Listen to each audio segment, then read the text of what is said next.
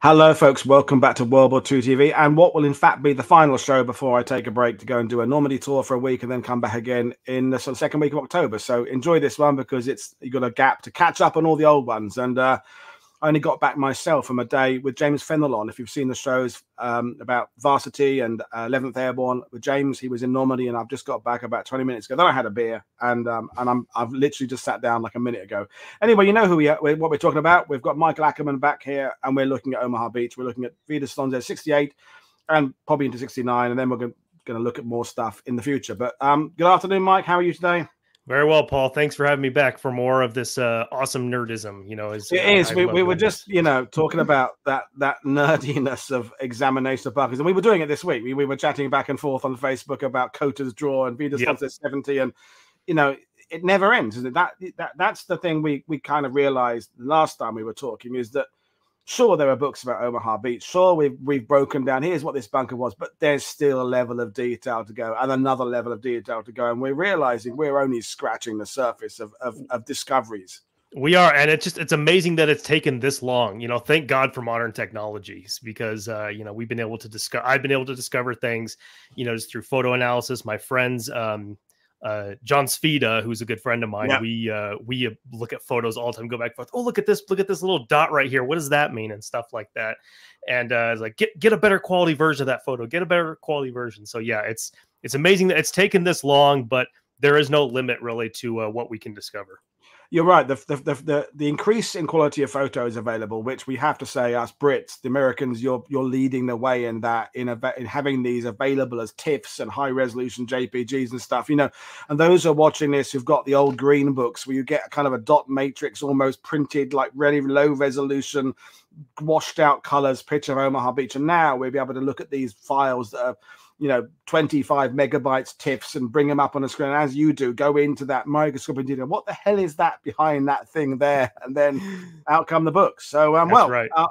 Here we are. So I'll let you bring up your PowerPoint, and we'll just, as you know what it's like, folks, we just kind of dive in and talk about stuff, and I'm going to let Michael lead the way and fire away with the questions and comments, because that's the thing. Each time we do this, someone watching adds something else that we didn't know and puts a little thing there and go, oh, that's interesting. And it's that collaborative process that is so cool.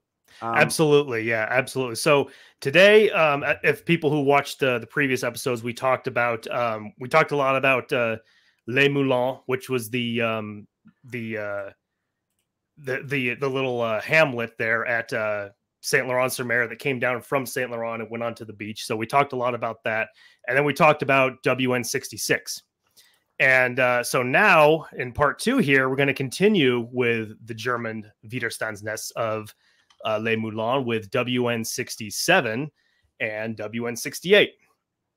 So let's get started here. So a little recap.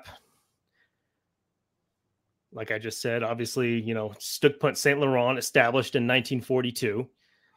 This is stuff we covered in the previous video, obviously. Yep. Les Moulins a lot of Les Moulins demolished throughout 1942 or 1943. WN66 is established down there on the beach. At first, it was WN69, or sorry, WN29, but then became WN66. And then, so now down on the beach there. So now we're going to move back up to the escarpment to WN67. And this is a very, very interesting resistance nest. So WN67 East. Now, in the autumn of 1942, the area was known as WN29A. So, and it consisted of a couple small little improvised positions along the plateau. After the Aquitaine incident of that year, an observation post was established. Now, the Aquitaine incident, we talked about that in the previous video. British commandos accidentally landed directly in front of Les Moulins in September of 1942. It was a big fiasco. And but with the Germans in the area who, thwarted their whole operation, it made them open their eyes a bit and try to start, fortifying some of the area around Les Moulins, Saint Laurent-sur-Mer, along what they called the Golden Beach at the time, La Plage d'Or.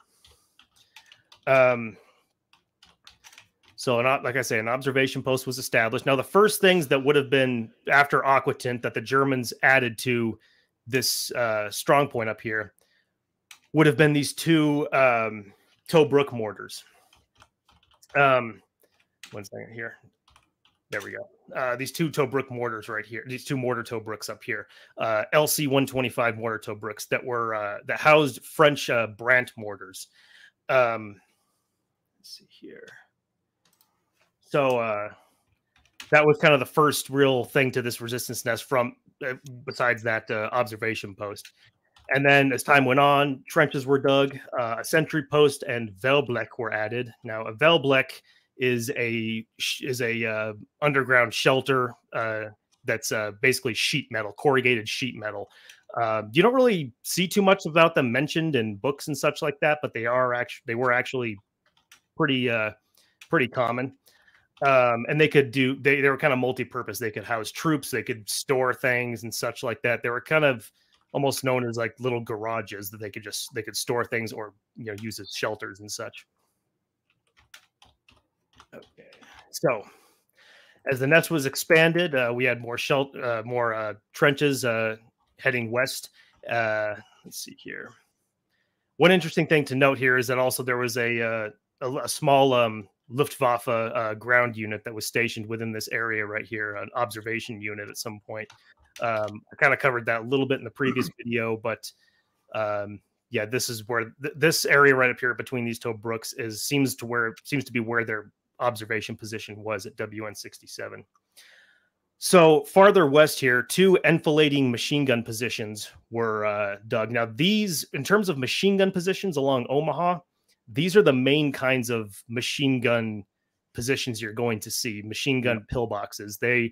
There were these underground little pillboxes made of wood, metal, whatever they could find to make these. They, cover them in dirt, connected to the trenches, and they were always set up in enfilading fire. Usually, one firing this way, one firing this way, never facing directly at the ocean, as most people know by now. The Germans did all that enfilading fire stuff. And with these tiny little machine gun pillboxes, you always see them facing either west or east. Now, this photo up here is of one. I've never found a great photo of these things. I've only been able to really spot them in reconnaissance photos. This photo right here is the one at WN71. As you can see, there's this big channel, this kind of V-shaped channel that comes off of the embouchure right here. And this one right here would have been facing west. So then, as we continue, a larger Veilblek shelter was built. This actually housed the troops of WN67 on top of the escarpment here. As far as I can tell, this was also 10th Company, 726 Infantry Regiment of the 716th Infantry Division. And keep going right here. And then at the very rear, we have these two 1699 Tobruks, these two machine gun Tobruks guarding the rear of the nest. And you see this with nearly all WNs, is that they have two Tobruks at the end guarding the rear. Because, I mean, even if there's an invasion, people come in, from another point, they're going to come around and try to attack. So they did have positions that would guard the rear of the nests. So very kind of interesting when it comes to that. Okay, and that's just that's a blueprint of the of one of the 1699 Tobruks. That's not one at WN67. That's one of the nests at Colville-sur-Mer, but it is identical to the ones that would have been at WN67. I mean, we should make it clear that this is probably the most modernized part of the beach now, where it's just houses and stuff, and it's hard. Oh yeah, absolutely. This we'll get into some of the construction here soon, but this area, it's not well documented, but in my opinion, it's one of the most interesting because it is just a hodgepodge of like construction and incomplete stuff. So very strange. All right, let's keep going here. Okay, so we covered the eastern part of WN67. Now we're going to move to the west. So let's see here. 1 second. Okay. Sorry, one moment. I mean, while you're just talking there, when you're composing your thoughts, so to speak, one of the interesting things, of the many interesting things about Omaha Beach, is that it seems the upgrading of the system then is happening in a completely random scattergun. It's not like they're looking at all the Widerstands and saying, let's upgrade this from this to this. It's like this one gets done, that one isn't being done.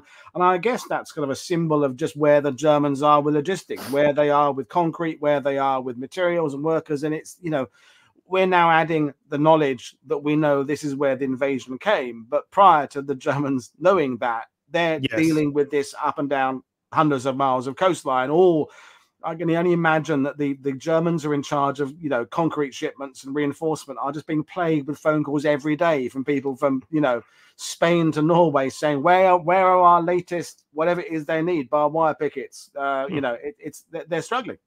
Absolutely. Yeah, no, that's what I mean. It's a hodgepodge of things from guns to equipment. Yeah, you're absolutely right. So, as I was saying, throughout 1943, the nest was expanded even further or farther west. And the thing about this whole area on the western end of this plateau was that you had these two big houses right here, Les Castellets and Pommard. Now, Les Castellets is this one right here. There's a number of good photos of this one before the war. Unfortunately, there's not too many great photos of the one of Pommard. This is kind of one of the best photos that I was able to get, cropped from a much larger photo. But this Pommard was actually it was this grand house right here, and it had a little guest house built into the escarpment right here, and it had a big stone wall that ran down the road that led to the house and all that. And you can see that in my map right here. But anyway, so the Germans, obviously, they wanted to expand this nest farther west, and these two houses were in the way, so they demolished them completely. Pommard actually had a number of its basement, and part of this guest house right here was still there, but Les Castellets was completely destroyed. So let's see here. Come on. Okay. So as they expanded the nest farther west, we have a number of new fortifications that were added. R35 turret from a Renault tank was added as a what they call a Panzerdreturm Tobruk with a tank actually fastened, a tank turret fastened to it. A lot of people, I think, who study Normandy kind of know those things are pretty ubiquitous. But yeah, that's a Renault tank right there, you know, in 1940 during the Battle of France.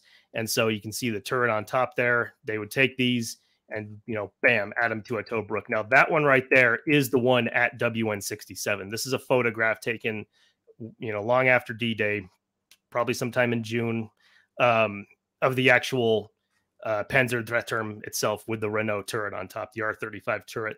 And as you can see, what's kind of interesting is that you can tell the Germans took a bunch of tree branches and scattered them kind of around this thing as an attempt to camouflage it as best they could.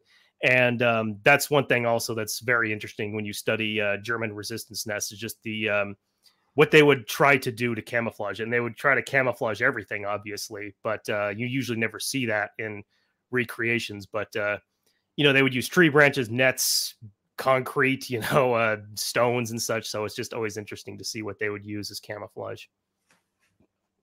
Another Feldmassig, which is a you know, a little underground, could be used as a shelter, was built. And this one actually held the communications link to WN69, which was farther inland in Saint Laurent-sur-Mer. So that's kind of an interesting note with that one. And then at the rear here, now this is something that a lot of people will probably find familiar. Covering the road that led to Saint Laurent, an improvised double embrasure machine gun pillbox was installed. Yeah. And this is, of course, almost identical to the one that you can very much see today at WN71 at Vierville. But the main difference about this one is that it had a Tobruk on top. Now, see, there's the one at WN71. Yeah. But the ones here within the Saint Laurent draw at Les Moulins that covered the Les Moulins draw, they had a Tobruk on top. Now that's a photograph after the battle. You can see right up in there. You can see that machine gun pillbox. And I think I cover the Tobruk in a little bit later. But so here's a very interesting thing that I was able to uncover. And that is that within the ruins of the Pommard house, An enfilading underground bunker facing east contained a Mittlerwerf Flammenwerfer 35 flamethrower. This flamethrower had a capacity of 30 liters of fuel and 10 liters of nitrogen and weighed about 120 or 120 pounds or so. It projected a continuous incandescent jet over 30 meters for 25 seconds. This short-range weapon was also known as the Skin Snatcher. It's kind of a menacing title, but it was obviously served by 2 men, and it was transported on a small 2-wheeled cart, not like the more familiar one that you see with the straps on the tanks on the back, but kind of similar to the ones that they used in World War I, the very first flamethrowers, where the guy would wheel the tank out and the operator would hold the hose. But these are just some photos of it. But one of these was found within the ruins of this old underground pillbox there by the people who wrote the Green Book. Alain Chazette, him and his team. They found the actual, within that, when they did their excavation, they found the flamethrower in there, and that's it right there. That's the actual one that was found within that cave. So pretty interesting. But this, and then they also found a bunch of cans of fuel as well that was stored in there. These are the actual cans that were excavated. That's right there is the western entrance of that underground bunker amongst the Pomard ruins. That is in the tunnel right there, inside this underground bunker, this underground little pillbox where this flamethrower was found. They provided these photos to me, so I'm very grateful for that. This right here is, you can see this is concrete right here from the bunker, but this right here, these are parts of the Pomard house that were left there. It's just interesting that still remains. So, and then that's looking inside the tunnel. There's this tunnel that went actually inside underneath the plateau for a little ways, but it eventually stopped. We don't know what they were planning on doing with it, but they were building some kind of underground tunnel that was perhaps going to lead to one of the positions on top of the plateau. And we're assuming it was never used. No, it wasn't. See, there's my little animation right there with that flame. This is what it would have been intended to be used. Like if people were coming up here to attack this nest, this enfilading pillbox right here would have shot this big jet of flame at them. It would have been a great way to defend this place. But from all accounts, I've never read anything that the Germans used this. Obviously, in all the aerial photos, I don't see any trace of smoke emitting from this area. Or any accounts of it happening. But it is interesting that with other German WNs along Omaha, there are a lot of talks of flamethrowers and different flamethrowers that they were trying to use for the WN. So the Germans did have flamethrowers as a concept for defending these positions, but as far as I know, they were never used. It seems to me, from my understanding, is that there was, from what I know, a little bit of a distrust of how they worked. Arthur Yanker, who's the commander at Widerstands 5 at Utah Beach, had automatic flamethrowers, and they were further up some. And sometimes they didn't work, but it seems, from what I remember, there an account with Arthur, forget which book it was in, where he was saying something along, we just didn't trust them. We just didn't think them to work, and the system was going to fail, and more, as much chance of doing the hurt to the user as it is the enemy. So we just kind of relied on the other weapons, which is probably just as well. The last thing the Allies need is flame to deal with. But Scott Grimwood was commenting there. He didn't know the Germans had. They definitely had them, but it didn't seem to be something they ever relied on. Thank God. No. Yeah, but it is, and understandably, I mean, it's not. They're hard to control, and they're not, one thing that people usually don't really think about with flamethrowers, that they don't last very long. They can shoot fire for about 10 to 15 seconds and then they're completely empty. So it's not like, how movies depict it, where it's like just, continuing to use it. It's like it's usually used once and then it's thrown away. Just an interesting thing that, again, falls into what they would have been trying to use for these resistance nests, but never fully worked out. Now, we're going to the casemates of WN67. We covered all of the things that were on top of the plateaus, all the trenches and such. And an interesting thing to note with this is that at some point in early 1943, the Germans had realized that the placement of the resistance nests along the beach, you know, WN66 down there, that was a bad idea. So they realized that, well, why are we putting the nest down here on the beach when we have these big plateaus up there that have, you know, we have great range and all that stuff. So throughout 1943, you see the Germans taking the old positions that were along the beach, like WN66, and transporting most of that material back to stuff on the plateaus, like WN67. So you see at WN67, a lot of things from WN66 being brought back to be used up on the plateau. Now, the Germans, obviously, at WN67, they had their, you know, all of their trenches dug, and they had a couple things like that Panzer, or that Renault turret up there, but they didn't have any major casemates yet at WN67. So what they wanted to do was build two enfilading casemates up here, basically where the Pommard and Les Costellets house were. So casemates were planned. And this was also around the time that this anti-tank ditch was dug. This would have been in late 43, so a little late to the game when it came to building casemates for this area. According to from what the documents I've seen, this was they planned these like they started really building these in March of 44. But anyway, the customs house that we talked about in the previous video, this became the hub of construction for building these two casemates. So a lot of land was cleared.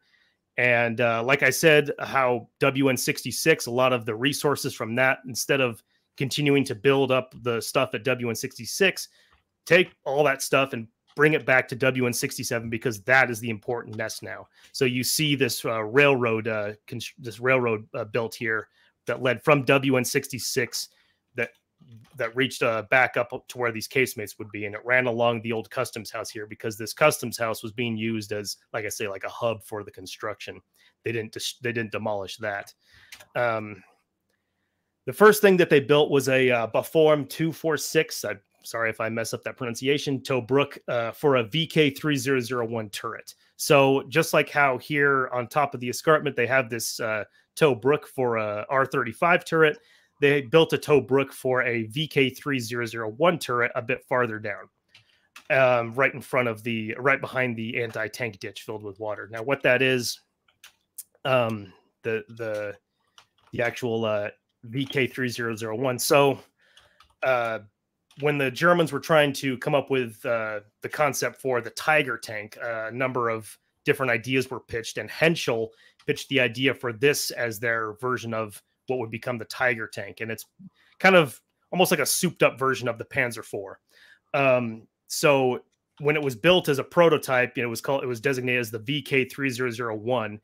And the Germans passed on this. They didn't accept this, but the prototypes that were built, they had these prototypes. Hey, we built them, we can use them for something. So a number of the turrets that were built were sent to the Atlantic Wall to be used as a, Panzerdretter, as turrets to be mounted on Tobruks. However, the turret itself that was meant for this specific Tobruk was never finished. And it was actually, it was in the area. It was on a couple of railroad ties that were left around the old customs house. And that's it right there. A number of people call this thing a Panzer III or Panzer IV turret. I've seen people call it that. It's not. It's actually a VK3001 turret. It is not a Tiger. It's not a Panzer IV turret or a Panzer III turret. But again, another very unique, interesting thing, I think there were only 4 of these that were sent to the Atlantic Wall. And this, here at Omaha, a couple of them wound up there. So it's kind of interesting. And Niels is in the sidebar. The speculation is this is post Aquitaine, as you said, that this is, yes, there's something's happened there. Let's strengthen this area where something has happened before, because we'd be stupid not to. Yeah, exactly. So from what I read, I did hear that this turret, I think it made it to the area as late as like June 4th or June 5th. So it was a 44. So it was like it was going to be installed right before D-Day. So interesting that it came that close. So right behind the Tobruk that was meant for the VK3001 turret, or that's another photo, kind of grainy, cropped photo of it right there, sitting on a bunch of wood railroad ties. And then that's the old customs house right there across. Well, I'm nodding along, pretending I've seen these photos before, and I probably have seen the photos, but not done what you've done, which is blow them up and been all geeky about it. Yeah, I Photoshop is a great tool when it comes to enhancing some of these things. So I've cropped stuff, I've zoomed in on things. So yeah, it's very very nerdy. I love it. Okay. All right. So in addition to that tow brook that was built there, the Germans had also built right behind that that tow brook for that turret a ring stand for a KWK-38 gun. Now, one second here. Let's see here. Right behind the tow brook. Yeah. Okay. What's interesting is that there's a blueprint of it. Is that this was kind of similar to the one at the ring stand for the KWK-38 at WN66, although it had this enfilading protective wall right here. A bit more of an improvised version of the ring stand 1694, which is the one here at WN66. There it is right there. We covered it in the previous video. And how I was saying earlier that a lot of the resources for these positions along the beach were being brought back to the plateaus. What they did a lot too is they take guns out of old positions that were established on the beach and bring them back to ones that were being built on the escarpment. So my belief is that the KWK-31 that was at WN66 was intended to be brought back for this specific position, this specific ring stand here, up by the customs house, but it just never happened. So there it is right there. This is the only real photograph I've been able to find of it. As you can see there, right down there, there's the tow brook for the VK-3001 turret, unfinished completely. There's nothing on it. And then this right here is that ring stand. And it's my belief that the KWK-38 at WN66 was going to be brought back to be installed at this position. Wow, and that maybe suggests, I know we are not doing Widerstands 61, we might do that in the future. Yeah. When I stand there, I'm always, why the fuck did they put those bunkers just off the shore when you've got a perfectly good bluff up there behind you? So they thought the same thing. One can only assume that had D-Day not happened, that this idea would have spread down. That they would have started moving other, shuffling it around. I mean, they shuffled their pack in numerous places. Maisie has stages of development. Merville, which I know they're gun batches, but I think a lot of people have this idea the Germans built stuff and that was it. And they were always upgrading. They were always, well, not always, but some places they were upgrading and changing because the system is changing. But different size bombs are being dropped. They're having experience of what the Allies are doing at Torch and Husky and Avalanche. Yeah. And ideas are being spread around. And this did work. This didn't work. And, it's that idea. If we were to cover up all these positions, and then rediscover them again, because let's say you find 10 emplacements of Widerstand, it doesn't mean there were 10 weapons there. It means 10 different installations for weapons were built over a period of months, years, and you might be looking at 3 positions that actually held the same gun in different eras. I mean, that applies to Merville and places like that. So it's cool to make sure that you understand, viewers, that the Germans are in flux. They're adapting and moving as best they can with their own limited resources. Absolutely, and we'll get there's still more to come, Paul, when it comes to things that were moved around in this area. So we'll get even more into it. But as you can, it's funny. It's in this photo right here. You can see someone wrote message center. So that was something that obviously post D-Day there was a center over here that the Americans wrote that on there.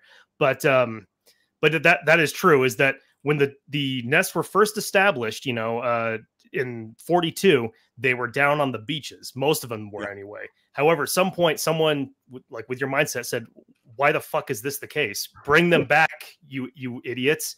And so throughout 42, 43, and early 44, you see that where things are being taken from the beach and brought back. And then just little remnants along the beach exist by D-Day. We got David O'Keefe and other Canadians watching this, and we talk about the supposed learning the Allies did from Dieppe, but folks, Dieppe was much more complicated than Estrona learned stuff. But the point is that process was being done by the Germans. The Germans learned shit at Dieppe as well. They learned which bunkers weren't working, which ones were the ones, and which ones could be overrun quickly. So they're looking at it and going, okay, this has taught us this. Yeah, absolutely. That's one of the places where actually you see the Schnabel stand being used, which is the famous German bunker that's featured in Saving Private Ryan. Dieppe, they had a couple of those, and by that point, that was being phased out as the type of bunker to use as a machine gun position. But at that point, I think that was one of the things that made them realize that no, we need to use things like Toe Brooks for machine guns rather than this big, observation deck. So just kind of an interesting side note there. Let's see, going back here. All right, so these two positions right here, the Toe Brook for the turret and then this ring stand for the KWK-38 gun were meant as additional support for the 2 giant casemates that were planned to be built here. Officially, apparently they were begun in March of 1944, so they were never completely finished. But on the western side, we had an R612 casemate for a FKM-17 gun, those Czechoslovakian 75 millimeter guns. And then on the east, we have an R677 for a PAC-41-43 88 millimeter gun, which you see at WN72 at Vierville, and then you see another one at WN60 at Colville-sur-Mer. So one of these was being planned to be built here. From what I was able to figure out, I think the FK-M17 gun was somewhere on the plateau. It was found by the Americans on D-Day. When they found it, the Germans had sabotaged it themselves, so it couldn't be used again. And then the PAC-41-43 was later found at some ammo or depot of some sort farther inland. I have to do further research on that to really pinpoint it. It's featured more in the Green Book, which I saw someone ask what the book is called. This is the book. It's just called Atlantic Wall, Omaha Beach. And by us Omaha nerds, we refer to it as the Green Book. But by Elaine Chazette. And grab yourself a copy if you can. It's kind of rare, but it's definitely worth it. Yeah, you can buy it direct from the website. And the main captions are translated into English, but not the text. So you isn't it? Is that right? It's that's not right. All Yeah. in English. Yeah. It's got a lot of I translated the whole thing myself, but Geek. Shut up. It does have like the little descriptions for the photos. It has both French and English versions of those, but the actual descriptions themselves are all in French. So if you want to be a super nerd like us, you got to translate it yourself. Deeple is your friend. Deeple.com. So as you can see, these, like a lot of these German nests, they were made to fire both east and west, not straight at the ocean. That's what a coastal battery is for. But the actual WNs, they would always do this, where they would do enfilading fire.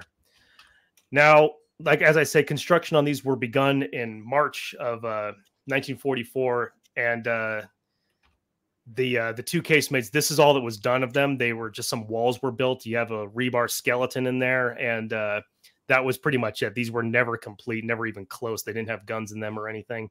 So this right here, this photo is obviously after D-Day, shows a bit of the construction site. There's the old customs house right there, and then there's part of the R677 that was being built. The R612 was somewhere behind here. That right there is the R612, the remnants of it. You see a lot of wood false work over here, rebar skeleton inside, obviously a lot of the concrete blocks that were being used. And this is, again, as we've talked about, Paul, it's not the complete poured concrete. It's concrete blocks being stacked up, and more like just brick and mortar, not necessarily poured concrete.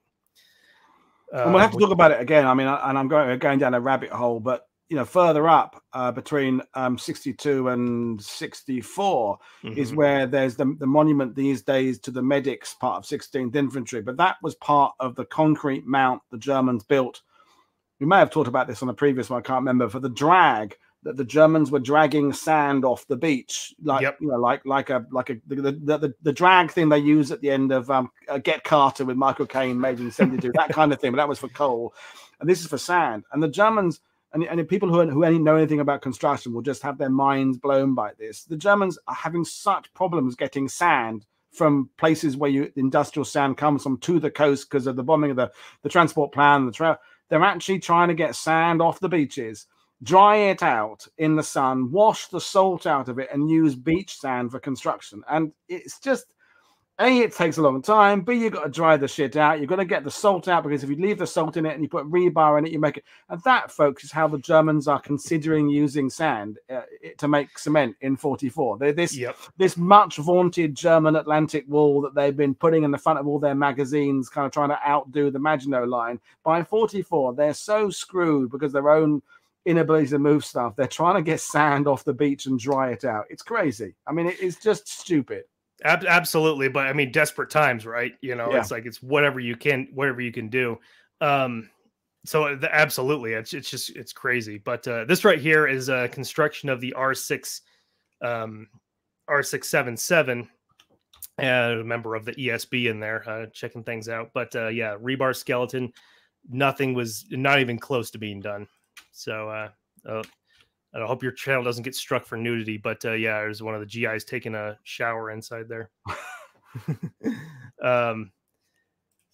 So that's WN67. So that's the barbed wire pattern there of what they would have had. They did have quite a bit of barbed wire that covered the whole thing. So it was a pretty big nest, but like I say, also very incomplete and very thrown together in a lot of ways. So it's interesting though, if I can go back for a second. Not that, but this whole thing right here, the close proximity of the tow brook, the ring stand, the casemate, is perplexing to me, since these would have been prime targets for naval artillery fire, in my opinion. Like if that was the case, if it was optional. The placement of the casemates on the slope also just made it difficult to link them to the rear trenches atop the plateau. So seems like to remedy this, maybe that underground tunnel was trying to be used as a way with the flamethrower to maybe link these. I don't know, but a lot of speculation of what could have been if we ever saw this in its finished state. Yeah, I mean, who knows? The Germans might have pushed up mounds of earth around it, over it, yeah. But it's interesting what they were doing. Again, it comes to that they don't seem to have an overall plan for this. There isn't some kind of Saint Laurent Mer Führer who's gone there and looked at this with a big map and said, what we need to do is this. It's all being done by individuals kind of doing it in a very kind of penny packet kind of, we'll do this one this week because we've got a few bags of cement, as opposed to some coordinated effort. Thank God they didn't put some coordinated effort into this and bring in thousands of construction teams and do it, but it was this weird kind of, we've got a few days, lads. Should we do this one? Yeah, exactly. I guess so. So just weird. And then, so that's my map, explaining all the process of each position at WN67. And as I kind of forgot to cover it, but as this stuff, unfolded over here, that observation post that was built in response to Aquatint was dismantled and torn apart for things to be used over here. So we kind of covered that in the previous video, but that was part of 67. So there is WN67 from an aerial photograph taken on May 31st of 44.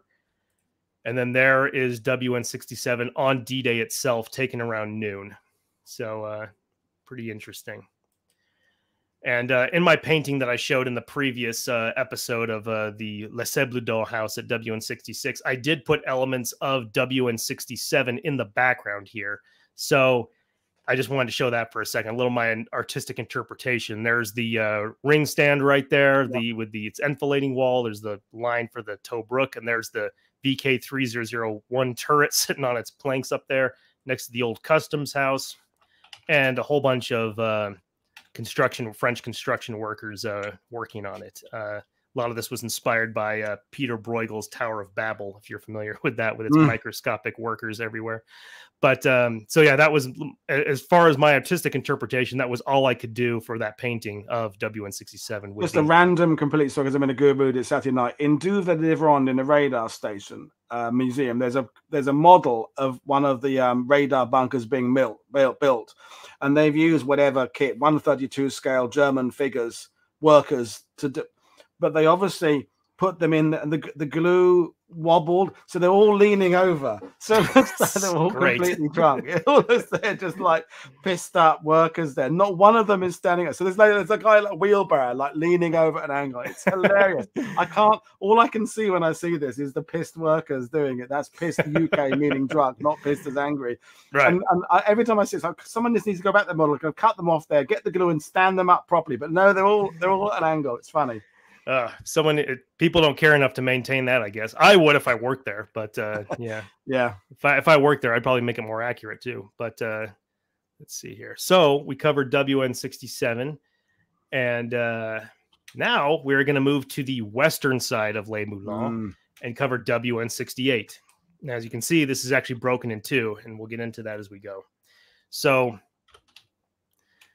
the nest that would become WN62. Or sorry, not WN62, WN68 was conceived in the summer of 1942 when it was known as WN29C, as part of Stützpunkt 29, as it was first called. And just like WN66, it was directly behind the shingle embankment on the beach. And now the first prominent bit of firepower at the nest, let's see, there's Villa St. Cecil right there. Whoops. That was kind of the heart of WN29C, as we'll call it right now. It was this house right here, St. Cecil. Now, first prominent thing at WN29C was this APX anti-tank gun, the French anti-tank gun that the Germans were using. And this is what they would have been using to shoot at the British commandos during the Aquatent incident. They describe in the documents that there was an anti-tank gun on the beach right in front, right there at Les Moulins that shot at the Goatley boat and at the boat that was transporting them. And so this is what it would have been, was the APX anti-tank gun, captured French gun that the Germans designated the PAC 181. So throughout 1943, it started to be expanded. More trenches were dug. More positions were established. More things were built along the beach here, and that's when it became WN68. That's when they changed it from WN29C to WN68. One of the first things that they did was build a nut just like WN60. There's so many similarities between WN68 and WN66 and 67. So you're going to see a lot of like mirroring when it comes to that. So one of the first things they built was a 1694 ring stand right at the intersection of the road that ran along the coast to the road that led to Saint Laurent. Now this specific one here, unlike the one at WN66, this one was built in a rush, like we talked about with the sand concrete and all that. And it just never seemed to be able to work properly. I don't think a KWK-38 gun was ever installed there. I can't find evidence of one. So when you look at aerial photographs of this thing, it's just kind of a base of concrete. It doesn't even have any walls in it. So at some point in 43, the Germans said, well, screw that. We're not going to deal with that anymore. We'll build one a bit farther inland that's not so close to the waves and such like that. So they built a second 1694 ring stand. But this was never completed as well. Never seemed to have a KWK-38 gun in it. And all it seemed to do was serve as a platform for the APX anti-tank gun that was there in 42. If you look at aerial photographs of it, you can see that the walls, its walls facing east are taken out. And it's probably so they could get that gun in there. So munition sablage was added. And this was to... store ammo for these two anti-tank guns for these ring stands here. Munition sablage, it's just basically like a little concrete compartment. This one right here, it's not, that's not the one at WN68. This is one somewhere else that I was able to find, but it is the type that would have been there. It's similar to what you would have seen. So moving up to the trench here, a trench was dug along the right behind the shingle here. Again, just like WN66 and just like at WN66, a machine gun Tobruk was added. Tobruk 58C for a machine gun here, and that's a blueprint of it. And then that's, again, this is not the one that's at WN68, but it's one that would have been like it. So it's the exact layout of the one that would have been there. So, and then that's just an example of some of them being used. What's interesting is that some of them they did. I don't forgot what the name of this was, but some of them did have these mounts with these shields on them to, you know, instead of just mounting the tripod along the edge of the tow brook. Some of them did have these mounts where they could put a shield up. So kind of interesting. And then several other fighting positions along the trench were established. 2 of those U-shaped positions that we've talked about in previous episodes. And then one here at the back where the ammunition for this trench was stored, you know, for the machine guns and for anyone with rifles. So again, these are not photographs of WN68, but these are photographs, just examples showing what trenches dug along the beaches would have been like. So we had that one in the previous episode there. There's again that photograph showing what that U-shaped position how that would have been utilized. All right. So throughout 1943, much of Les Moulins was demolished, as we talked about in the previous episode. So a lot of these houses around here were demolished, but Saint Cecil still remained. Likely just like Les Moulins at WN66. This one was left at WN68 to house a lot of the troops and kind of act as, you know, a garrison for them. Again, there's Saint Cecil before the war. There's St. Cecil during the war. This photograph was taken in 43. These are troops who would have been training on a WZ-30 machine gun. And a lot of these guys ended up at WN62, actually. I'm not going to get into who is who here, but when we do WN62, we can cover that. So there's St. Cecil taken on May 19th, 1944 in a reconnaissance photo. It's about as close to D-Day as you can get. At WN68 down here on the beach, according to a report from June 15th of 1943, 12 soldiers from the 10th Company of Grenadier Regiment 726 occupied the nest. Obviously, that probably changed when, you know, a year later when D-Day was happening. But the 12 soldiers, out of the 12 soldiers, there were 3 machine gun teams. So that's 9 soldiers on, you know, that made up the machine gun teams. 1 MG, and each team had a different machine gun, 1 MG34, 1 MG30, and then 1 Mac 31 French machine gun. So just interesting that we were talking earlier about different gun, you know, different things had different types of guns. So this is a good example of that, where these 3 machine guns would have been used at this trench along here with these 3 positions, and each one would have been a different type. And we had the question from Peter O'Connell there is, how on earth did German quartermasters figure out where to find and how to distribute all the various ammunition type and spare parts for a crazy collection of disparate weapons they depended on? Yes, it was a massive, great problem. In WN73, folks, that you now can't get into the mortar positions very well any of these days. It's all overgrown. But when you could, in one of the side rooms off by the mortar positions, you can still see it. I've got a photo somewhere. I'll try and find it maybe later. There's a German written pencil order. Yep. It's like they're allocating all the different boxes to this room, and there's about 25 different notes of 2,000 rounds of this and 16 rounds of this, and it's all in. You can barely read it, but it was obviously a nightmare. It's like, you know, basically in the American Army, lots of 30 cal. That pretty much covers a hell of a lot of stuff. Tank guns, infantry guns, you know, rifles, BARs, German stuff, as you were talking, you know, it's all the different stuff. Then there's tracer for the machine gun, then there's the spare parts, then there's the manuals. I mean, Niels is on the sidebar. You know, the Germans printed their pay documentation in Normandy in about a dozen different languages because of all the, you know, the Poles and the Czechs and everybody else that were there, and these spare parts. And do they have spare parts? I mean, that's essentially, folks, one of the reasons why the Atlantic Wall doesn't function as well as it should. It's just too many different separate component parts. It's not streamlined. It's not efficient. It's they built big stuff out of concrete, but the infrastructure just failed. Yeah, and it's funny, yeah, because we're talking about mixing these weapons and such. I mean, you know, like talking about these guns right here, like obviously the MG34 and the MG30 that were there, you know, they would have fired Mauser ammunition, you know, what we in the United States usually call 8mm Mauser. However, like the Mac 31, you know, that would have fired 7.5 Moss. So it's like trying to get like, okay, mixing that all up together. Like, okay, we got 8mm Mauser, but then, you know, 7.5 Moss. It's just like, you know, what is the deal here? So always interesting to yeah. Neil's just saying, of course, the quartermaster point, you only have to stock a position once. Yes, but if you want to train with the weapons, you're going to have to you want to use ammunition. And that's what, you know, that's another separate subject of the day, is exactly how much time these Germans had using these weapons and doing them. Hence this discussion in the previous show about the MG34s on the barrels of the Pack 43s. You know, that they haven't got ammunition to waste every day on, let's fire a few rounds down the beach out of our French machine gun and use it. They're having to.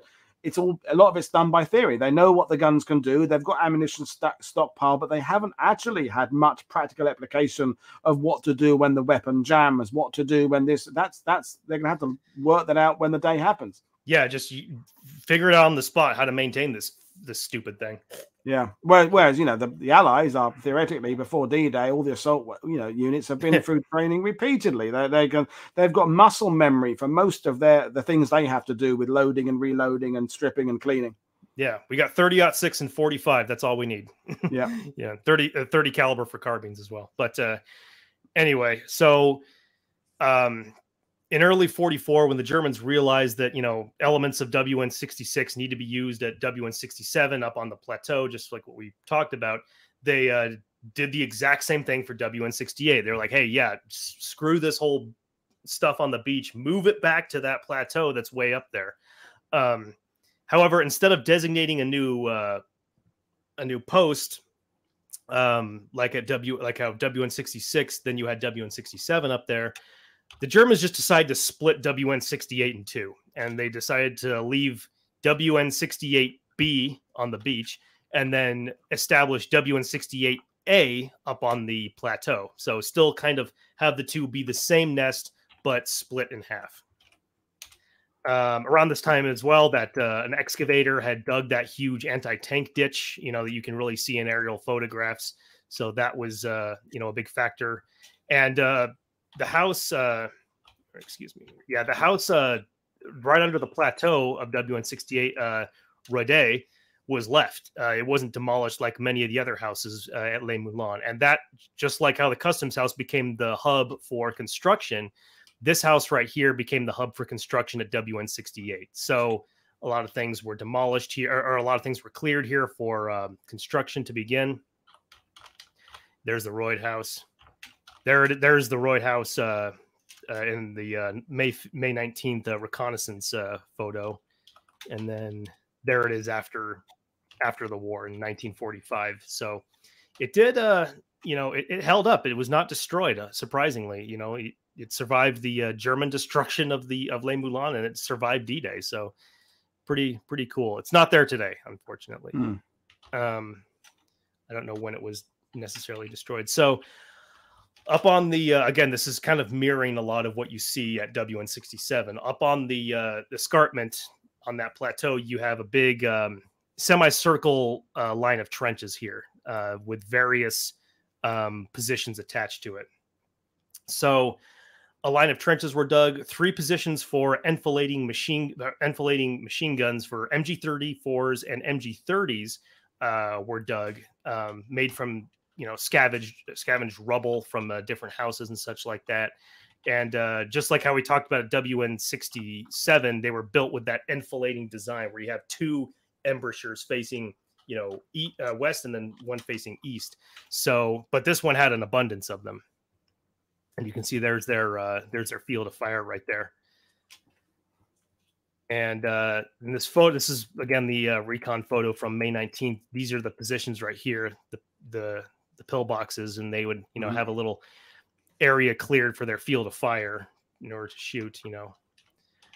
And again, that's that same one from WN71, just an example to show you what they would have looked like. Okay, come on now. So down here on the more within the ravine of the nest, we had a Veldblech installed, again, that sheet metal kind of garage underground, and that actually stored the APX anti-tank gun that was on the beach earlier. So at one, you know, that was used in 42 on the beach. It was kind of moved to another position at WN68, And then once WN68A became a thing, they moved that thing all the way back and stored it within the Veldblik that was at the plateau.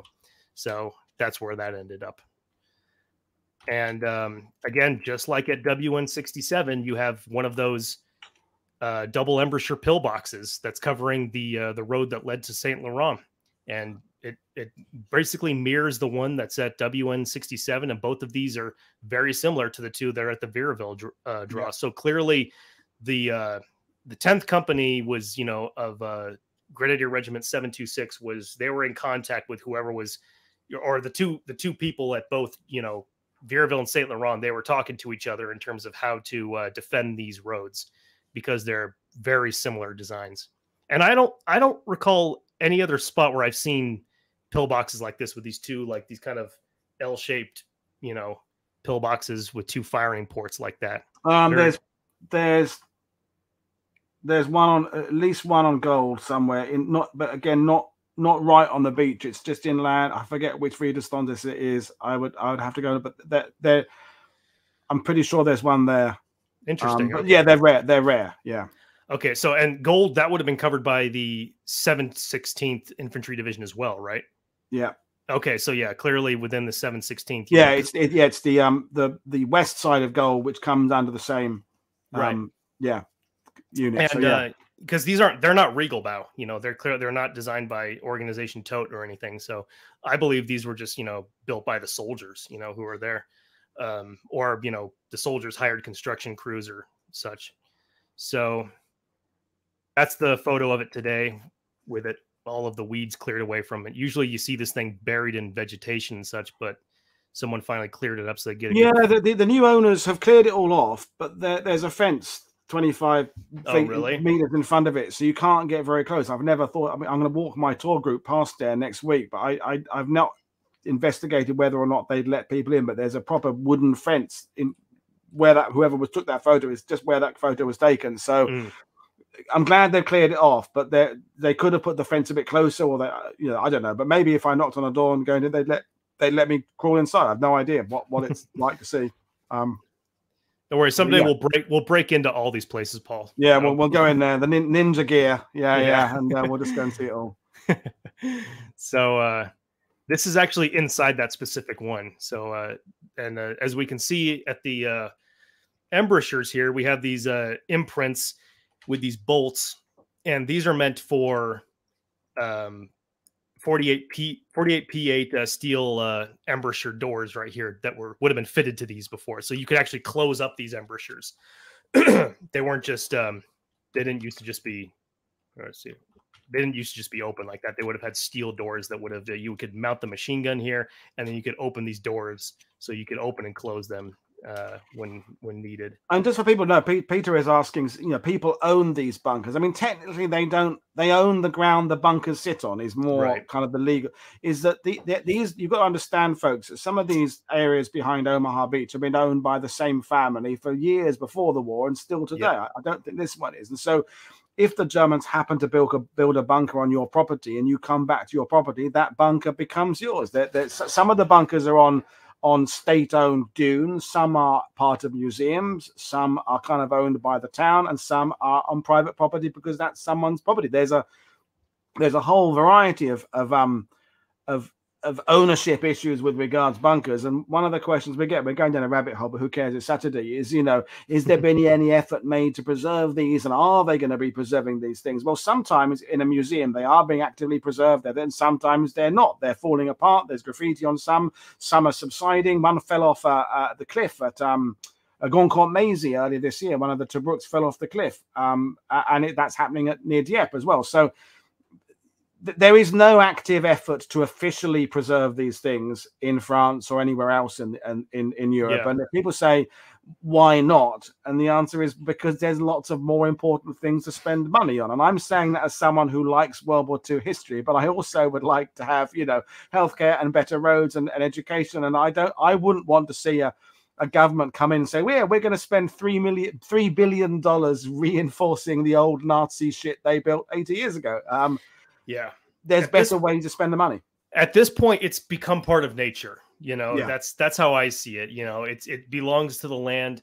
you can study it still. But I've always I always do find it a little strange when I see stuff like that. Why don't they, why don't they renovate them? Why don't they build them? It's like, well, because it's a tool for war. Like it's yeah, not. No, yeah. Well, as you've mentioned that, Michael, one of the things I know will get people upset on Twitter is when I'm out with Mag and I see a bunker and I take a photo of one I've not seen before somewhere in Brittany or something, and it's got graffiti on it. I put it on Twitter and said, "Oh, just walk past the bunker." I count and wait. And within a few seconds, someone say, "Oh, it's a pity people put graffiti on them. I think that's a real shame. They should be left in their original state." To which my ready to go reply is, "By original state, do you mean with the German minefields, the machine guns, and the German troops inside them? Is that because that's the original state?" And they go, "No, I don't mean that original state." I say, "Well, there we are then. The French have them now. The Belgians have them. Now. The Danes have them now. The Norwegians have them. If they want to paint them, who cares? They are. I wouldn't paint. I wouldn't put graffiti on a bunker, but I don't care if someone else does. The Germans built them without the Europeans' permission. They are part of the European landscape, and if the French want to let them rot or fall off or put graffiti on them, I'm fine with it. It's their decision." Absolutely. Like, it's part of nature now. And I see that all the time too. People say, "Oh, this is sacred ground." You know what? And it's like, I know people have this, they have they treat history sometimes like it's mythology. They love the aesthetic of everything. They want to see it, and it's like, well, no, this is stuff that was used for war, and it's like, it's good that it is no longer in use. Yeah. And by the way, folks, just to balance it, and I'll let back to Michael and his bunkers, is that yes, there's graffiti on German bunkers, and every now and then a memorial to World War II gets vandalized, but it's very rare, or often it's because a truck reverses into one of the Liberty Highway markers at Utah Beach. A truck reversed into it last year or the year before. It wasn't deliberate. It backed up too much. But there's a huge respect for the monuments to where Allied soldiers fell. And that is, if people want to judge the French for putting graffiti on German bunkers, they can, but don't think the French are going out there putting graffiti on monuments to the Americans, because that is very, very rare.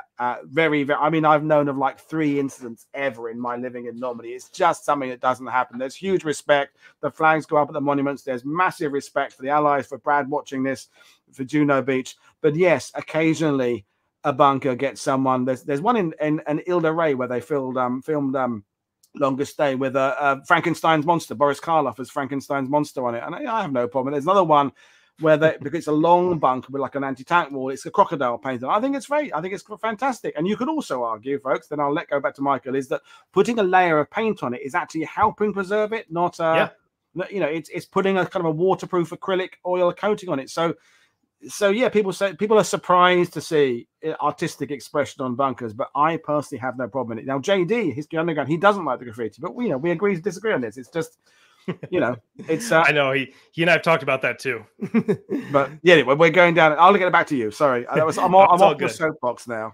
I can do it too, so it's all good, and I do it a lot sometimes. But so this right here, just going back to the double embouchure pillboxes right here, this is an example of what that configuration with those 48 P8 steel doors would have been like with the machine gun mounted. Now, this is more of a storage type thing, what they're doing here. If you were actually going to use this, you would mount it on the center pivot of the machine gun right here, because you want to keep your ears. There's no way you want that muzzle going off when it's inside the bunker. So just wanted to clarify that. Yep. And then this is some more photos taken inside the double machine gun embouchure at WN68A. Now that we're referring to that's the Tobruk. The interesting thing about these two, that's different about these two, the two that at Les Moulins, is that they had these Tobruks on top. So kind of interesting. Probably for observation. I don't think anything was like mounted on these, or these were meant for machine gun use or anything. These were probably just for observation, and they would probably seal them up if battle was going on. Okay, keep going. So in my painting that we covered in the last episode, just like how I showed that, WN67 in the background, also on the right side of the painting, I put a little bit of WN68 because that's what you would have seen. So this right here, obviously that's the double embouchure pillbox right there. That's one of those improvised underground machine gun pillboxes. And then that's one of the trenches that led to the Velblek down there. So, going. Okay, so just like at WN67, how right below the plateau on the side facing the ocean, they wanted to put some more reinforced, heavy stuff in there, some anti-tank weapons and some pillboxes and such. So one of the things that they added was a VK3001 turret on a Buform 246 tow brook, just like at WN67. However, unlike WN67, this one actually was complete. This one actually was mounted on the tow brook. And this is a schematic right here, a little blueprint showing the what the Buform 246 tow brook is like with the turret mounted on it. And here you have the racks for the ammunition. And then here's where the turret would be.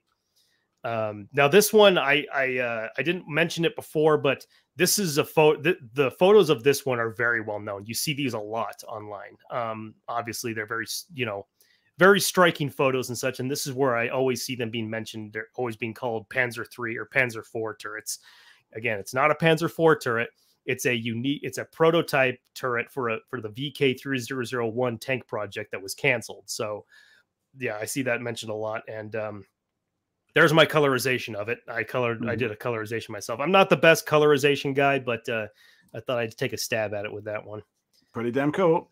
Thanks, man. And so here's some more photos of it. There are a number of photos of this thing. So, it's very interesting. There it is. GIs around it. There's Roide, right there. This all up here is added by the Americans. All this netting and such. And then here's a photo where you see the good shot of the Roide house. There's the VK3001 turret. And if you look over here off to the right, you have what looks to be a Renault turret or a what do they call it? FT-17 turret. And which there was. And what's kind of cool is that right behind the VK3001 turret, they were going to put a FT-17 or FT-MG 311 turret, made for a machine gun, not like a cannon, on a tow brook that was built a little bit behind it, right in front of the road. So this is what this would have been like, and it would have had a Mach 31 machine gun installed in it. However, like many things in this area, it was never finished, and the turret just sat right next to the VK3001, like you saw in that photo. Waiting to be installed, and it never was. So one of the things that was being built also, this was, very, very in the early stages, was a R677. Or sorry, I got this wrong right here. Actually, I meant R667. R667 is a type of casemate that houses the KWK-38, which is one of the most famous bunkers that's at WN65 today, one of the remaining ones. And one of these was being planned to be built right here, right below the plateau. And the only thing that they got done on it was some of the rebar skeleton, and that's it. There's no real progress that was made on it. However, this was also mirroring what was being done over at WN67 with those two enfilading pillboxes or casemates. So I believe that at some point they would have also built some other kind of casemate over here covering the western part so they could have that double enfilading fire like they were trying to do at WN67. This photo right here taken after D-Day. This is the only photo I've been able to find that shows the construction of the R667. Yep. This is it right down here. There's about, you can say it's just a rebar skeleton. Part of the wall was being built, but it was, never finished. So what you see at WN65 was they were trying to build that here, at WN68A. So, but it was very early in the process and never really got anywhere. And the gun that was intended for it, would have been a KWK-38. And if there was ever one that was within the ruined ring stand down here at WN68B, that's what would have been brought back to be used within this one. But I have never found any record of a KWK-38 being stored anywhere for any kind of use or anything. So who knows where that gun went. So that's the western nest of Les Moulins, WN68A and WN68B, separated by the anti-tank ditch. There's the concertina wire, the barbed wire. That's what the pattern would have been. Not too much around the actual plateau itself. Up on the plateau, it was not nearly as spread out as what you see at WN67. So kind of interesting. There is WN68 photographed on May 31st, 1944. And then there it is on D-Day around noon. So very interesting. You can see a lot of the construction going on here. There's where the 667 was being built. This right in here is where the VK3001 was. Trenches all along here. You can see some of those V patterns emanating off of the machine gun nests here. This stuff was John Svita. I mentioned him earlier. He and I, he provided some of the photos that I'm using for this, some of the aerial stuff from. Thanks, John. Yep, from NCAP, which is the archive for aerial photography, and he and I study a lot of this stuff. So thanks, John, for helping me out with this. You've helped me out with a lot of things before, but I'm glad that I can credit you for this. So now that we've covered that here, I'm just going to go through some photos. This is from the series of reconnaissance photos taken on May 19th, 1944. This is showing part of WN68, as we can see it over here. Continuing, there is St. Cecil right there up on the beach. So this would have been WN68B down here. There's the Roydea house right there. And so the VK3001 turret would have been in this area. These up here, this is all where those machine gun nests would have been. Continuing on, we have a number, you can see a number of the houses that are actually farther in. You can see Les Roseaux house over here that has that concrete wall that we covered in the previous episode. Way in there. There's Les Moulins, the house on WN66. Moving up, we see the customs house here at the construction site of the two casemates at WN67. Remnants of the Pomard house over here, and then the plateau up here where WN67 would have been. Again, this right in here would have been right here where my cursor is. That's where that observation post at WN67 that was built in response to Aquatint was. As you can see, it's not there now. So this is a photo taken on D-Day approaching Les Moulins. What's kind of interesting about this, as a little side note, is that this shows trucks from 21 BDS, which was the only British unit that landed on Omaha Beach on D-Day. Beach defense sector, some RAF ground troops landed in front of Les Moulins on D-Day. And that's what we're seeing here on a Rhino ferry right here. But way back here, we can see WN67. We can see, St. Cecil house. We can see Les Moulins house. See that plateau right over here where WN67 was. This is also on D-Day. This is taken from a boat that's pulling off from the beach. This right in here is Les Moulins. You can see LCI 92 sitting on the beach had washed up on the shore after it was scuttled. And so this is probably a little bit later in the day. LCT 207 over here. Excuse me. I actually know the son of one of the crew members who was on that boat. And so it's interesting to see photos of it. There's LCT 207 as well. Now in this photo, the next photo in that series, you can see we're a bit farther away from the beach. Again, there's LCI 92.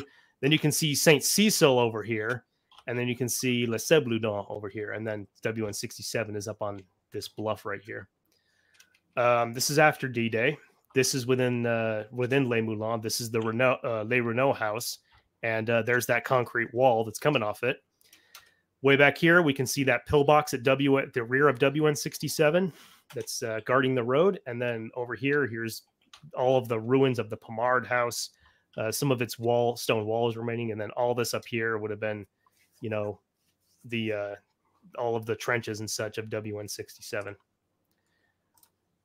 Troops crawling over the ruins of the Jeanne d'Arc house, which actually is what this wall would have connected to. This is not rubble from D-Day. This is rubble from when they destroyed this house. The Germans did anyway. And again, you can see all of how Les Moulins house is completely battered and bruised. I mean, one thing they don't hear about much in the Americans, that the tanks, that when they were able to, they did pound the hell out of these houses because they just didn't want to take any chances, obviously. So you see a lot of tank fragments and stuff, tank shells hitting these things and just obliterating them. So another shot of that wall that was blocking that that canal. Here we are looking up at, again, this is all post D-Day, looking up at that the plateau of WN67. A lot of it's just scraped clean, most of it, you know. Americans did a lot of that. There's some ruins of some of the houses within Les Moulins. You can see parts of WN68 back here. There's WN66 looking down from WN67. Obviously, Les Moulins house. This is another shot from up on top of WN67. You can see the old customs house down here. And then you can see parts of the R612 that were being built over here. There's a good photo of the old customs house. Got just obliterated by a tank round. And again, this house would have been over 100 years old. This was built during the Napoleonic Wars. You can tell it's ancient, or not ancient necessarily, but old as can be. And a tank or some kind of gun just nailed the hell out of it. They weren't taking any chances. This is within Les Moulins. This right here is the anti-tank ditch that was dug. This is part of it right here. This is facing WN67 right here. A lot of tape marked so people don't wander into mines. That's the anti-tank ditch, a good shot of it right there. That's St. Cecil up there. So a good view of how they would have built these, how they would have had these anti-tank ditches filled with water. And surrounded by barbed wire as well. As you can see, there's a good amount of barbed wire running along it. There's St. Cecil, or no, sorry, not St. Cecil, Les Moulins. Yep. Right there of WN67 amongst a bunch of boats. We've seen this photo before. Yep, did that last time. Yep. Yep, Les Moulins. You can see the tanks just shot the hell out of it. And then there's St. Cecil of WN68B sitting there on the beach. Seems to be okay, but as you can tell, they just blew the hell out of the front of it. They weren't having any of it. So, and that house obviously isn't there. There is the VK3001 at WN68 again. And there it is again, looking at... I must have seen that photo labeled as just about every Widerstands nest from, Sword Beach to Cherbourg almost. It's a famous photo, yeah. Yeah. It's a very famous photo. So here we are showing the VK3001 again. There you can see the FT tank turret just sitting down on the ground there. There's the Roy Day house. Some GIs sitting around it. There's that photo again. The reason why I wanted to show a lot of this at the end here is because if some people might know is that this turret, a story about this turret is featured heavily in one chapter of Holger Eckart's book D-Day Through Germanize. However, and it's described as what's his name, Gustav Winter, I think is what his name is in it, and talks about how this guy had frostbite on his hands and he was the crew member of this thing and all that. But I'm one of these people who's very skeptical of this book. I don't believe it. And I'm 99.9% certain that it's all mostly bollocks. With it is because one or two story that he kind of extrapolated on, but it's a massive, great rabbit hole. But no one can find who Holger Eckarts is. No one can find a record of his father being a war correspondent. The company that set this book up and sold it seems to have disappeared. It's never been available for interviews. And there's Jonathan Ware, Reassess History, did a big tweet about this a couple of years ago, is that, and Niels is watching, Niels knows more about Germans in Normandy than anybody else I know alive. And whether it's German veterans, American or British veterans, very few veterans give visceral accounts about blood spurting and shells exploding. And every account in this book is written like a 12-year-old would for a war comic. It's just there's too much sensation. It's and war terminology being used that didn't come until after the war, and Niels did a big pull apart of it as well. So it sold lots of copies, and if you've got a copy of it, you can enjoy reading it, but it's mostly fantasy, if not all fantasy, as far as I'm concerned. Yeah, so that's why I bring it up, because one of the chapters features the guy, again, his name is Gustav Winter, is a guy who manned this turret in this book, and he had frostbite on his hands, so they had to modify the gun or something. He says at one point a round came through the turret and killed the loader, even though when you look at every single photo of this turret, there is no battle damage on it at all. So yeah, that's why I put this in here, and as a warning, because when doing a lot of research about this and doing posts on this, people have come forward and said, "Oh, Gustav Winter was the and guy it sold who." shitloads of copies, Yeah. and whoever it was, they made a lot of money for it because it was bestseller lists for quite a long time, and a few authors got caught out because they used accounts of it in their books, and then they realized that it was all a bit too good to be true. Unfortunately, it was there's an absolute lack of German accounts. If someone finds something new, everyone wants to believe it's a good source because there's so little compared to the Allied accounts, and then in this case, it's just nonsense. I think, My friend Brian, who you've had on the show a couple times, he and I were talking the other day, and he said we're in the age of false history, because of AI and all that stuff, and he's just like, we're just gonna have to work even harder to fix all of this crap that's that does more damage. And like you say, people then read this book and they put stuff in their book, and it's like, now you're even screwing stuff up even more. So yeah, I completely agree. That's why I put this in here. So like, I don't want anyone watching this and being like, well, did you know that the guy who manned that turret was Gustav Winter? And it's like, no, that is not true. Okay, don't believe that stupid story. I mean, whoever wrote it, and Jonathan Ware thinks it was a Brit. He thinks there's a bit of a use of language in there that is British. But whoever did it, they did do a lot of research. They weren't going into this blindly. They knew their vehicle types and gun types. They knew their units. There's enough constructed fake fact to make it plausible. But actually, as Niels is saying, it's all just nonsense. But it's not like someone didn't go into this with some effort to try and make it convincing. It's just it got eventually got sorted, but it's still in the best. It's still there. It's still selling. People are still buying it. It's unfortunately. Yeah, unfortunately. So I don't know. I try to do this so I can fix an error at some point. But going off of people stories about this sort of thing, how I had my painting in the previous episode about WN66, I also have a painting of this specific turret at WN68. Did this one a while ago. It's not one of my favorite ones, but it was fun to do. So this is my painting depicting what my interpretation of the VK3001 turret at WN68. Did my best research as I could, but there's part of the crew there. This is obviously showing it before D-Day, how it would have looked before D-Day. There's more soldiers wearing drillick, not their uniforms they would have been wearing while on duty. Officer using a donkey, which is very common. You see that a lot in the area. A member of Organization Tote here, and there's the FT turret sitting there on some planks, as we discussed earlier. But so I saw someone say earlier in the chat, like, well, this would have been slave labor building this stuff. Like, well, not necessarily slave labor. This would have been construction crews that would have been contracted by Organization Tote, who are these guys right here, to build these things. Now, it wouldn't have been nice, it wouldn't have been a nice thing to do, but they would have been paid. They would have been, worked very hard, but it wasn't like Nordhausen. Let me say that it wasn't, like, concentration camp slave labor, if we're going to get into it.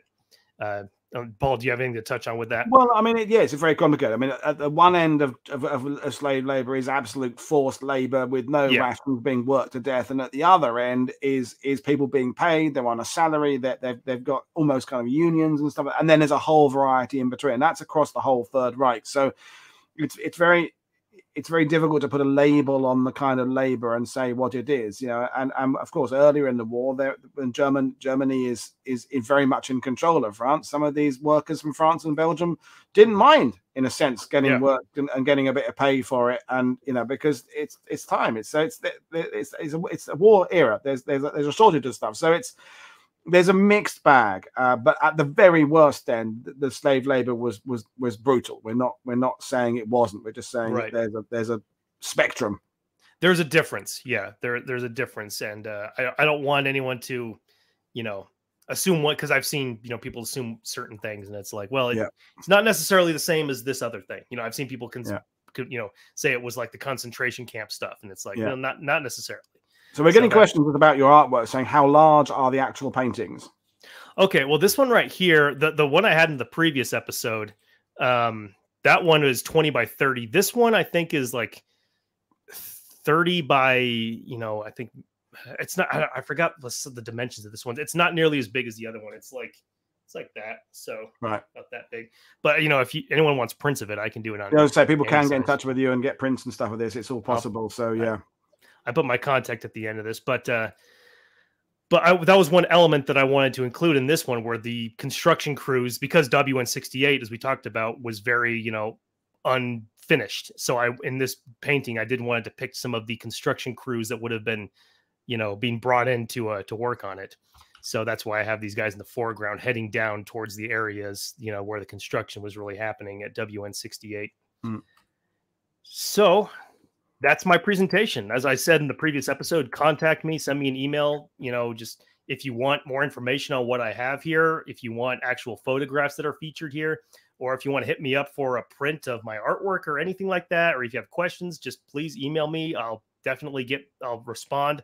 I believe that all history should be shared. I believe all this stuff should be shared. I'm not one of those people who wants to just cling on to it and not share it with anyone. I think that, you know, this whole thing should be, people should, you know, be interacting with each other with this stuff and helping each other out, not trying to, you know, live within the confines of a certain, you know, imaginary world where it belongs to them, because it doesn't belong to anyone. No, and if we add our little bits and then pass it on, the idea is someone will add their little bits and keep it on moving. And I get, you know, I get a bit grumpy at people who don't want, you know, tour guides I know who don't want to share stories. And you know, no, that's my story, I learned that one. And you go, well, were you fighting off the beaches? Because I wasn't.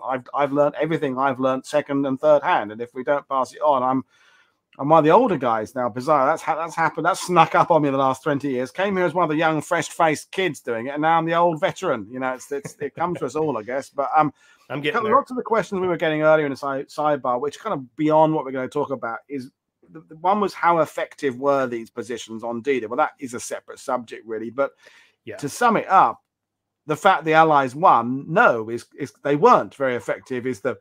Is the simple answer, but there's more nuance to that. And Peter O'Connell then said the Germans must have anticipated the possibility of their static defense line being outflanked or over what was plan B. And this is where the Atlantic Wall isn't necessarily meant to stop the invasion. The Atlantic Wall is meant to kind of delay it enough for the Germans to deal with it, with what they've got in land, to move it into the right places. In the end, it lasted hours on some beaches, minutes on others, but it didn't. It all pretty much crumbled by mid-afternoon on June the 6th. So it didn't. The 2 years of work and the however many hundreds of thousands of tons of, I think it's 3,500 bunkers within Normandy the Germans had built, something like that. It didn't work. What's your take on that, Mike? No, I agree. Obviously, like I say, as you can tell, when it comes to, so excuse me as I stammer, when it comes to all the positions at Omaha, because that's my main field of focus, I don't think there was a single one that was finished, you know, when I look at all the stuff that was being done. So it's like, absolutely, I mean, it's a complete, you know, it's a complete failure, because none of it is even close to being done. I mean, I wish I didn't want to mention it, but there was a lot of stuff where I could say, and if you look at WN65, it's the same way, because there's some stuff at the other, you know, at Colville-sur-Mer, where there's a lot of things that you can tell, you can see what they're going for the future. It's like, okay, clearly this was meant to be a gun here. This was meant to be like this. And they just never reached it. And it's like, if they did, it would have been way more intense for the Americans. It's an integrated system that was never fully finished and integrated. And, you know, not that it's an absolute comparison, but when the Britain has in 1940 the integrated air defense system with the Royal Observer Corps and radar and the control bunkers with the sending out the squad, that is a fully integrated system. But if one bit of it fails, like the old "a chain is only as strong as the weakest link," the whole system becomes vulnerable. But the German Atlantic Wall, if it had got to that point where the communications all set up, the bunkers, all the latest model, they finished all the trenches, they finished all the things there, and they've got the troops in there with the weapons they're requesting, they've got the frontline weapons there, it could have been a much more of a problem it was. But the Germans have peaked now. I mean, that's one of the, when people say, well, if we'd left D-Day for another year, the Germans would have finished the Atlantic Wall. I don't think they would. I think you could give them another 10 years. providing we maintain the pressure of the strategic bombing on the rail yards and German industry and the factories and everything else we're doing, and the economic pressures Germany's under, their only real chance to get the Atlantic Wall done was by the end of 1943. If they haven't got it done by then, it's all too little, too late now. Yeah, and it was definitely not even close to being done by June 6th of 44. And you would also need the, you know, if you had one thing that I think is always funny that I see in descriptions of Omaha, one of the fallacies I see is Omaha was covered by, you know, veteran units or, you know, elite units or something like that. And it's like, no, not at all. Yeah. Right. Yeah. Don't get me started. It's like, not at all. Like, are you kidding me? So much. I mean, you have the 716th static, you know, and then you have the 352nd.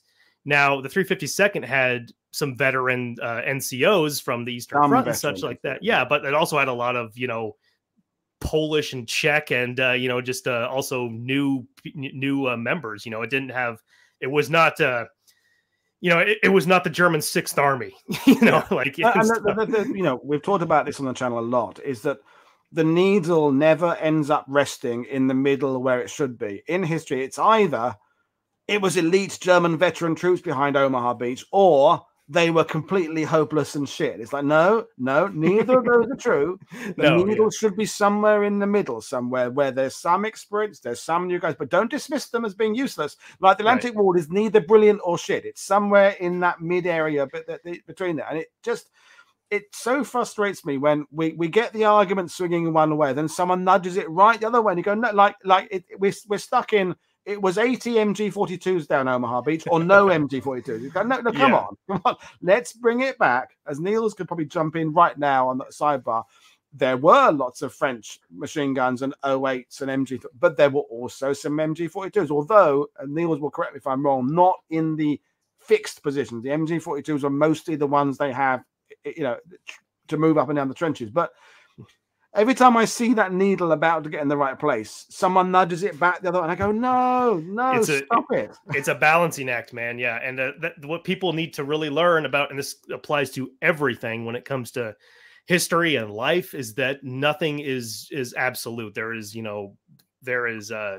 nuance in everything. There is nothing is simple. Everything is super complicated. There is no just one black and white, one way or the other. It's so that's one thing you got to realize. And it's and you and me and John Saveda and others, we're always like hovering those. Facebook is the worst, I think, for the disaster of Omaha Beach. And God bless all those boys who there was some guy a few weeks ago going about the disaster plan and why did the Allies send in those men to their suicidal deaths, and you go, what the hell are you talking about? How do you think you get an amphibious landing to work without people dying? It's horrible for the families of those who died. Yeah, this is how war works. That's a war, man. Well, it's funny. But the thing is, that's funny too, is that it's not like those troops were, heading there knowing they're going to die necessarily, because they thought the places were going to be bombed. They thought the fighting was going to happen inland. And when I read most of that was on Brad's comment, that one, the who sent them into their deaths. And I saw one not too long ago, some idiot Navy SEAL on the Joe Rogan Experience, and he was talking about Saving Private Ryan, and he's like, well, the thing is, that was what they had to accept, that was the situation, that they were all going to just be shot once those doors went down. It's like, that no one's going to go in there just saying, okay, I guess we're all going to die now. It's like, that's ridiculous, dude. That's not how it was planned. That's not what they were expecting. If you read a lot of the memoirs, I think there was one of the Rangers, they were singing wedding songs to a guy who had just gotten married as they were going in. It was like they expected the fighting to be inland. They didn't expect to just the doors to go down and for everyone to be shot by 1 million machine guns, like how that movie shows.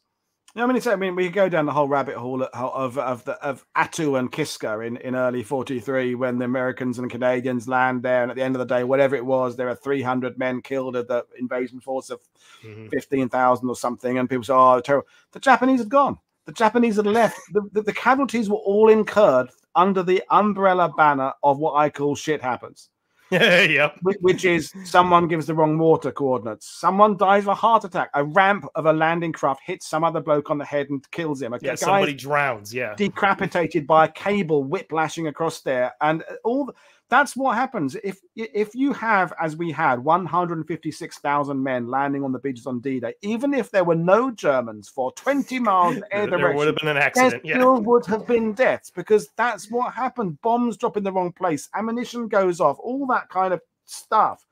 And when I see these things, we're going down this rabbit hole. Oh, it was a tragedy, but yeah, tragedy for the families. But it's a plan can be successful even though men get killed. That's literally, as you said, that's how wars are fought. Yep. You can't have a battle with 100% no one killed or wounded.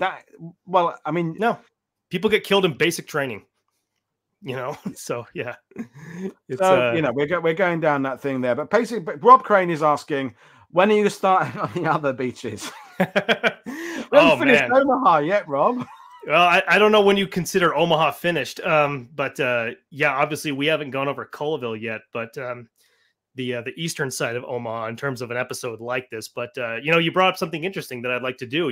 Is eventually do actual D-Day, what it would have been like for the American, go like minute by minute for certain units or something like that would be a lot of fun, because that's something that I'm still doing a lot of the German and French stuff, covering the defenses, covering the towns and all that stuff. And then eventually I do want to do like insane deep dives on, minute by minute, because like I know people who have access to archives, like my good friend and producer Myra Miller. She has incredible access to archives. She's gotten me morning reports with like a snap of a finger. So I could get all kinds of archives from her and such. And she's, she loves this kind of stuff too. So it would be really cool. And that's there is a big production starting for animated versions of all 5 landing beaches for next June that I have been asked to be a part of the advisory team. And I said, I'm not doing it unless I can bring in my experts for my sector, because I can't do it all myself. So you and Joe Balkowski are my 2 Omaha guys. That's awesome. They want to have it so each beach sector by sector, June. So Brad's on my Juno list. I've got to have another meeting. So there are these things that are going to be happening to get this stuff down to a level that is acceptable. I mean, there's obviously a certain amount of level of detail we can't go. We can't individually plot, U.S. infantry, single individual soldiers on Omaha Beach, but we now have a very good idea of which companies were where at what time and what they were facing and what the timeline is. And there's incredible work done with Stephen Fisher, who's doing his Sword Beach book. He's either invented it himself or he's found it, where if he can determine the height of a wall that is casting a shadow in a 1944 photo today, he can work out the time of day that photo was taken by the length of the shadow. Oh, that's awesome. See, that's something I've thought about trying to do, but the fact that he actually knows how to do it, that's so I'll put you in touch with him. So providing he's got something to measure the shadow against, if he can see it goes across the wall and hits this wall there, and he can now see on Google Earth that wall, and it's people like me going out there. Stuart, a friend of ours, Stuart Bertie, who's a photographer, he used the gadget because he's an architect to measure the height of, I think it was the Leon-sur-Mer church for him back in June, the exact height, so he could now use that to get a shadow to work. And he was the one who helped James Holland with his Sherwood Rangers book to work out exactly what time, I think it was a troop, took their Shermans through the village of Vierville because of the shadows.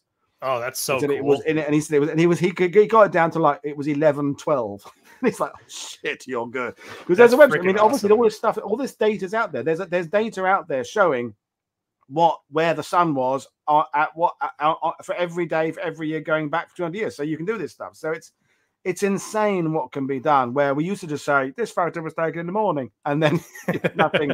So based on now, we can go, no, it was taken at 8:46.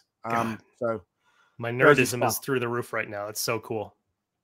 Yeah, and that's we've talked about before. That's where people like you are taking this to another level, and I can go and see stuff because I'm going to Omaha tomorrow to get ready to recce for next week. But it's the spending the time on the photos. It's spending the time and looking at it and comparing it and realizing where we're going. So brilliant. We're we will leave things at that, and then we'll work on a Colville show for sometime, maybe after Christmas or something.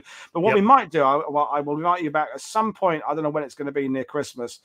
I'm doing a 12 myths of Christmas kind of thing. Oh, nice. Where I'm going to be on for like 4 or 5 hours, and the historians are going to come on for 20 minutes each or something, and we'll have worked out in advance what the myth is you're going to bust. So have a think about what one you want to do, and we'll do the other 12 myths. And we're going to do things like Britain was alone in 1940 and that kind of stuff. So if you've got one for that, we'll do that. I have a few, so I'll pitch them to you, and you can tell me what you think. Yeah, I mean, if they're quickly, you can do 2 or 3, but that we thought would be kind of a nice light show for Christmas. So anyway, there we are, folks. I'm taking a break now, so I'll be back in the second week of October. My tour group has already started to arrive in Normandy. I'm with there, and thanks, Michael. Thanks for your brilliant comments, folks, and I will see you all next time. It's Paul Woodadge for World War II TV saying, when I'm away, not streaming, go back and find the cool shows in the back catalogue. Cheers, everybody. Bye. Bye.